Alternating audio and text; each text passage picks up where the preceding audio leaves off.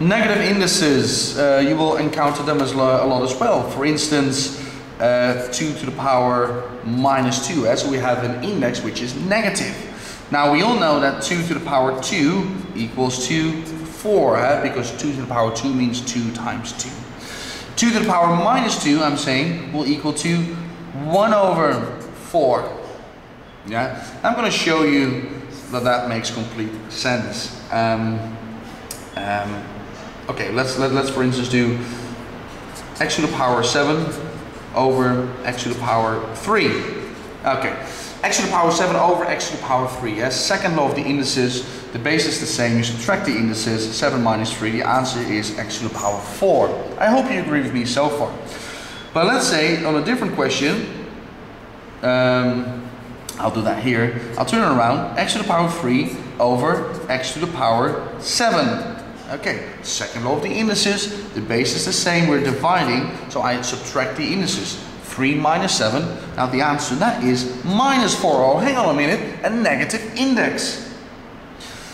Now if I would write this out, x times x times x, x to the power 3 over x times x times x, 3, 4, 5, 6, 7. Perhaps a bit confusing with all those x's and time signs, but I hope you can follow me.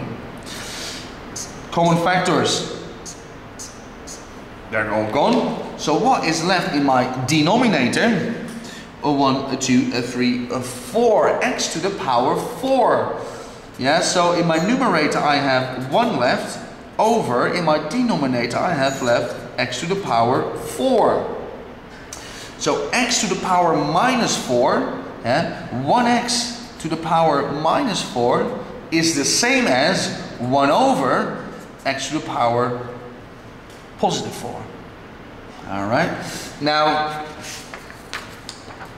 in general, if you like, x to the power minus m equals 1 over x to the power m.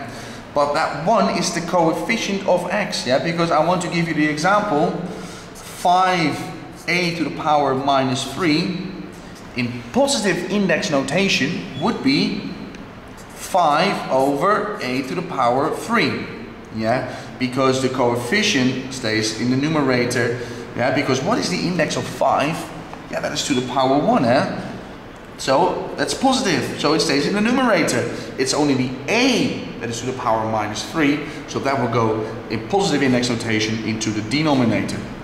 Can I also please make a distinguish between minus 3x to the power 2?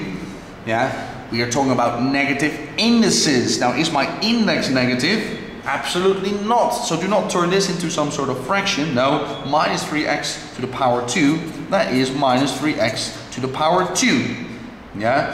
And 3x to the power minus 2, now my index is negative, would be 3 over x to the power 2 in positive index notation. Negative indices, back to the beginning, and then we're going to do some example questions in the next video. So 2 to the power 2 is 4, 2 to the power minus 2 is the same as 1 over 2 to the power 2, so 1 over 4. Alright, next video, example questions.